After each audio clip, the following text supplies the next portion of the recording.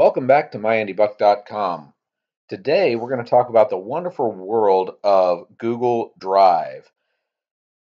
In the previous video, I talked about the reason why you want to use Google Drive and how incredible this application actually is. Google gives it to you for free if you have a Gmail account or if you're using Google Domains or Google for Business. There are three different types of accounts actually. There's the Google Domains, which is a free account that they had a few years ago that's grandfathered in, where you could have your own URL hooked up to the Google Apps.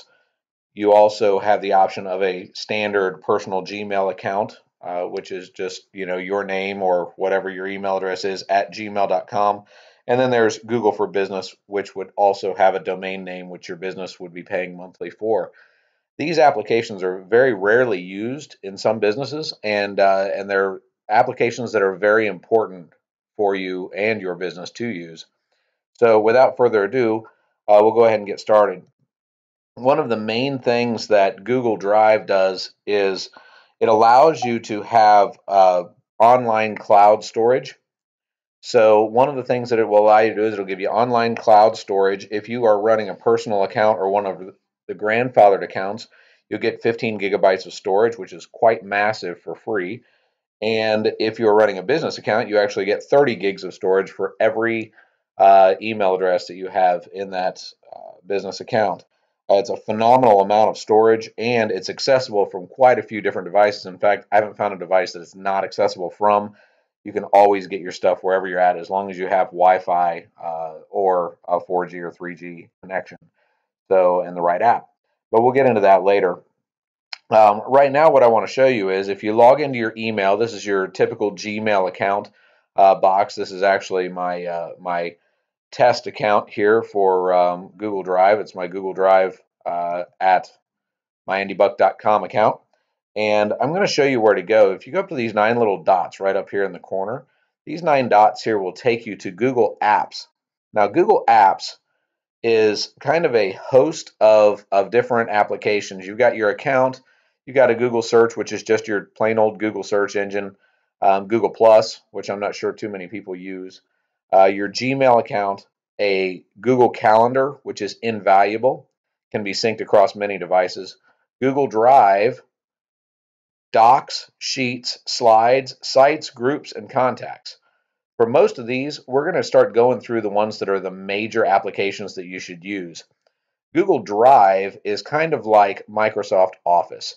So Google Drive encompasses Docs, Sheets, and Slides.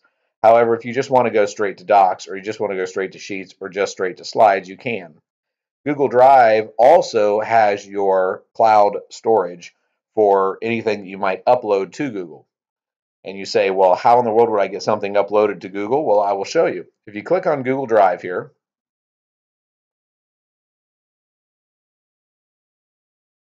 it will show you that you have safe storage for all your files, 15 gigabytes of photos for photos, documents, and more.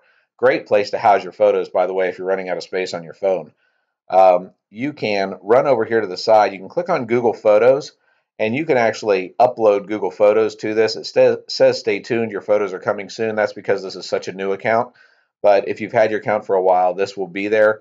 And what it does is it actually lowers the resolution of the photos so you can have unlimited photos on there. If you want to keep your resolution at the maximum resolution or what they were actually taken at, you have to upload them over here on Drive itself. So if you go to Drive, if you click on New, you will see where it says Folder, so you can create a folder. To be able to organize your items. You'll see it drop in right there. If you double click on it, it's just like on your PC, and then you have the tree up here at the top. You also have a file upload, so you can upload any file off of your PC or your phone to it. Folder upload, so you can upload your entire folder if you wanted to. Then Google Docs, Google Sheets, Google Slides. So these are all if you wanted to make Google Docs, Sheets, or Slides. This will show you all of your documents down in here. You can click on more, and you can even see more down through here, which I will get into at a much later date. These are a lot lesser used Google Apps items, but very valuable. Once you know they're there, it opens you up to be able to do an awful lot on-site or off-site, whether you're at work or at home, whether you're on your phone, whether you're on your tablet, whether you're out with friends. It is just an awesome, awesome group of applications. This kind of gets you started with what Google is. And if you have any questions, please don't hesitate to comment down below. Once again, it's myandybuck.com, and thank you so much for tuning in. Please invite your friends to look at it and subscribe. I'd really appreciate it. Thank you so much.